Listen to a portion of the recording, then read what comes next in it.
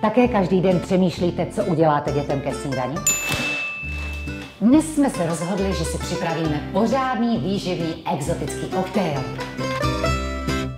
Jako hlavní ingredienci potřebujeme pořádnou flákotu, trocha vlákniny pro navilou chuť,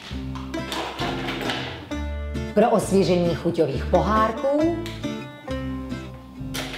a nakonec špetku něčeho ostřejšího. Tak, jdeme na to.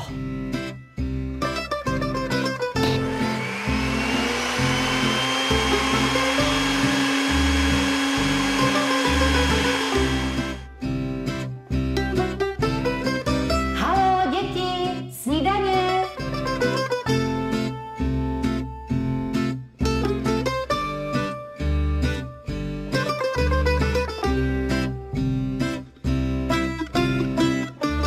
Jestli se vám také nelíbí, že vyvážíme jedy, ze kterých se pak vyrábějí například hračky pro naše děti, tak podepište výzvu na recyklujbezjedu.cz a tam se taky dozvíte, jak z toho ven.